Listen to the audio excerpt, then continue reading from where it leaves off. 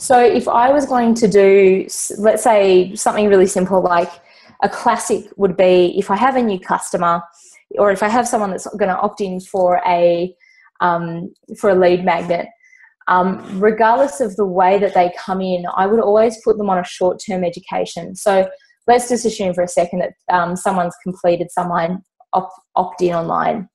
So this is your kind of your standard ebook, whatever type thing. And maybe we would also have like maybe we met them at an event, so trade show, inquiry. We could build a whole bank of these. And right after those various web-formed opt-ins, we would deliver whatever it is we were going to deliver. So we're going to deliver the ebook, or we're going to say, nice to meet you.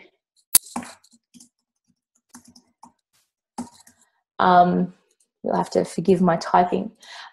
Whatever we're going to do after that event happens, but once it's happened, we're going to put them into a really standard sequence. And the reason I'm breaking this up is, well, hopefully you'll see in a second. Okay, so let's assume that we've got some leads and they've come in on a number of different channels, and ultimately they enter what we're going to call the new customer education. You could start this right now. You could start this even if you're using MailChimp really super manually. I'm just going to clean this up for you and say, on some level, we need a campaign that is triggered by something and then runs for 4 weeks with some emails in it. So let's do it like this. Week 1, week 2, week 3, week 4. So all I'm going to do in this sort of thing is say, all right, I've got a new customer and I want to educate them about my business. Whether they buy or not, I'm going to give them some communication. So week 1, straight away, I'm going to send them an email and I'm going to say, welcome to the family. Here's what you need to know.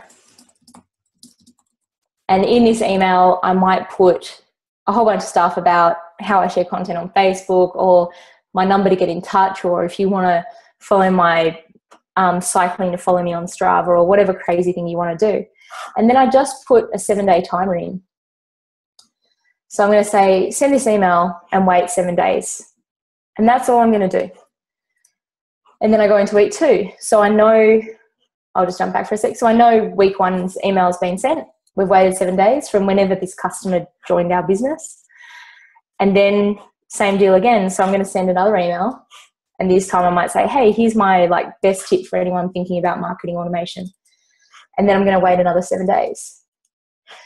So really simply, I could build out these 4 weeks. And then I know as soon as I've written 4 emails, this thing's ready to go. I could publish this. I'm assuming you guys would already know what you'd say to a new customer. You'd have 3 things in your pocket you find yourself repeating over and over to new customers.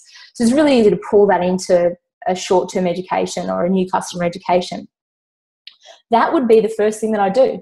So keep it really, really simple and just do that. And then you know in the back of your mind, if you meet 20 people at a conference and then you weren't smart enough to clear your calendar for the day after the conference so you could do all your follow-up, because we put all this work into networking and then we never follow anyone up, you could just apply this new customer education tag to all those 20 people in your CRM, whatever it is, and kick off this sort of education piece.